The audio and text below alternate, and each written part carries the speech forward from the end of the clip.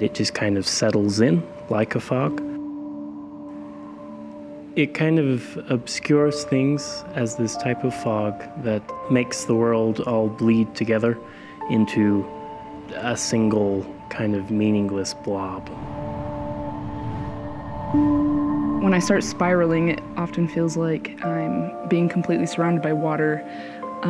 Like I can't get out, like it's closing in on me, like I can't breathe, especially when I go into like a panic attack.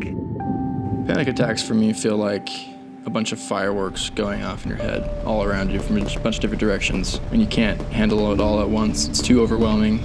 It kind of all just explodes at once. Settling into a depressive episode, at least for me, it's hard to see a bigger picture. You focus in very much on the indistinct present and the things that you're feeling at that moment. That's when it feels like I go underwater. It's like all of a sudden I can't think about anything else and it's just dark.